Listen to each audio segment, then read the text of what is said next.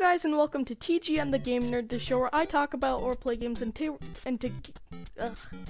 we're going to be playing Super Mario Bros. Today's the 35th anniversary of the Super Mario games, or at least this game. So we're just gonna go ahead and play this game because it's a pretty good game. Like, the graphics, of course, it came out in 1985, so of course the graphics don't hold up as well, but it still looks pretty good. Anyways, while I was just talking, we already beat the first level, so that's pretty cool. I will be using warp zones, so yeah, this will be a pretty short video. If you don't know what warp zones are, they're basically just warp pipes that allow you to get to different worlds from one world to another.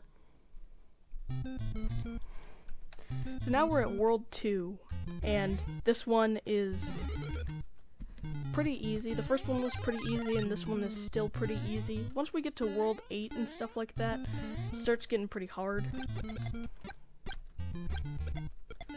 The item that I just picked up there was the fire flower, and that allows us to shoot fire out of our hands.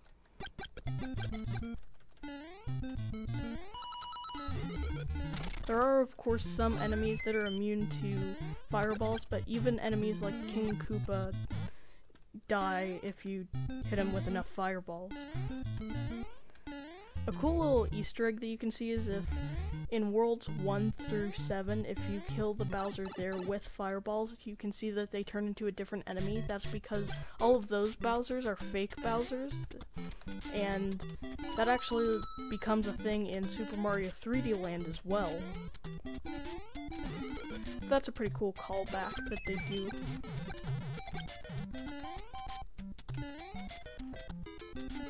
The guy that's currently throwing Spinies at us, his name is Lakitu, and he can get pretty annoying at some points, especially in 8-2 where he returns, but now we just beat 4-1. So yeah, we won't have to deal with him for another couple levels.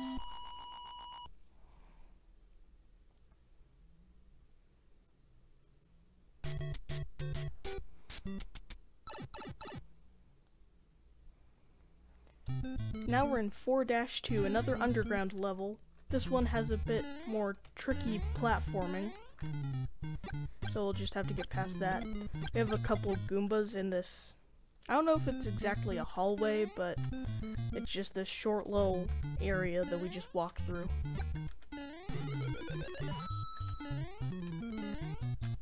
My birthday was yesterday, by the way. I forgot to mention that, but I got a bunch of cool stuff like Mario plus Rabbids and a couple of books, and I also got 3D All-Stars, the Super Mario game that has 64, Sunshine, and Galaxy. So if you guys want to see me play that or any other Switch games that I have, then go ahead and just leave a comment or leave a like on this video, whatever you want to do. So now we're in World 8, and this is where it starts to get pretty tough. It has Buzzy Beetles, which are immune to fire flower things.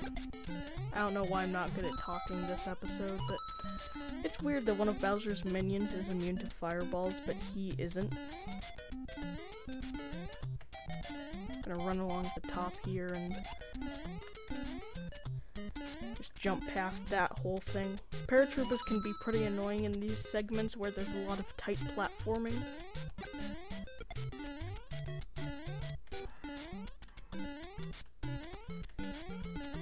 Quickly run up these stairs, and that Buzzy Beetle almost hit me. We have to make that very tight jump, which is... it's killed me a lot of times in the past, but thankfully it didn't get me there. And that was 8-1. Now it's time to move on to 8-2 with the return of Lakitu. You'll see him in just a second. I think this is the first, like, second level that we've seen that's not an underground level. Like, of course there are, like, other second levels in the game, but in terms of just, like, this sort of warp zone route that we've been doing, this is the first time we've seen one of these. We'll jump on him to get rid of him so we don't have to deal with him for the rest of the level and just run under this. Those paratroopers can definitely mess you up if you're not careful. Also, I want myself to, like, count how many bullet bills there are. Because there are a lot, dang it. There are a lot of bullet bill shooters, or whatever they're called.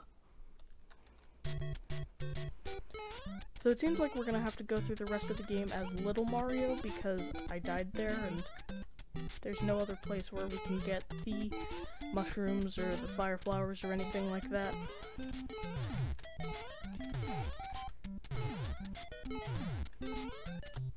But you just saw it, there's so many of them. Crud.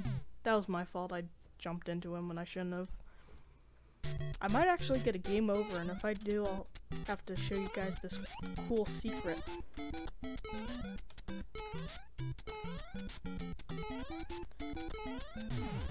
Lakitu leaves you alone after a while, so even if you don't kill him at the start, if you just get past, if you get to the bullet bill section, then he'll stop annoying you. I'm gonna wait for him to go down, and I finally got over. I have 3 paratroopers. This can get pretty hectic at points, but eventually they'll just fall into that pit there.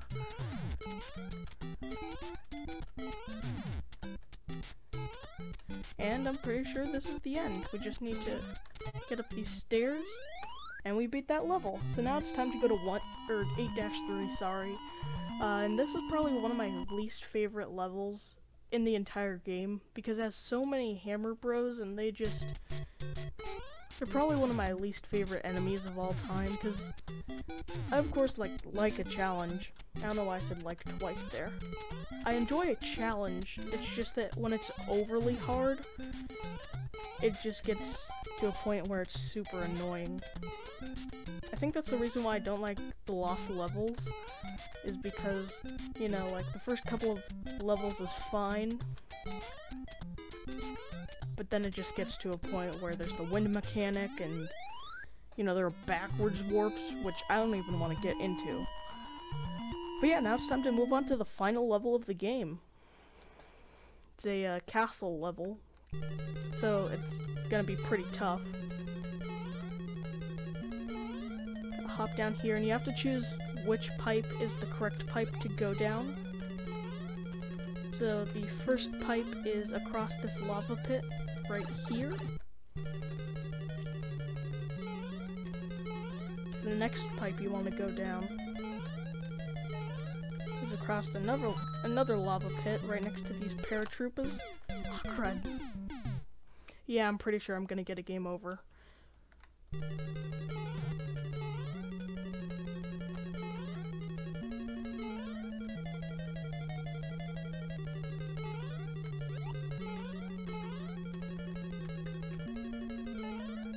Across the lava pit, down the pipe,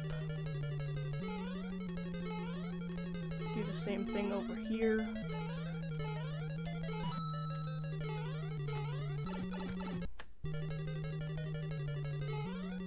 Now Cheep Cheeps will start flying out of the ground, so you have to avoid them. You have to go across another lava pit to get to the pipe, and now we're in an underwater segment.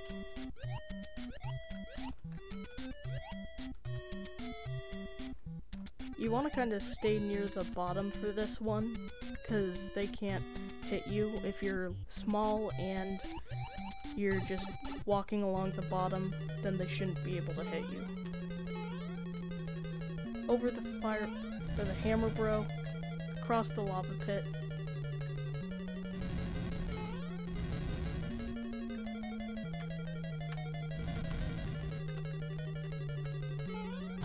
And we won! You just have to hit the axe, and then Bowser falls into the lava, or King Koopa, I should say. He wasn't known as Bowser until later games. But yeah, we saved Princess Peach, and there's a bit of text on screen. You can go through different levels in a hard mode if you want, but that's just going to be where we end the video. Thank you guys so much for watching. In the next episode, we're probably going to be playing another game like Portal 2 or something like that, but I just hope you guys enjoyed, and I'll see you guys next time. Bye-bye!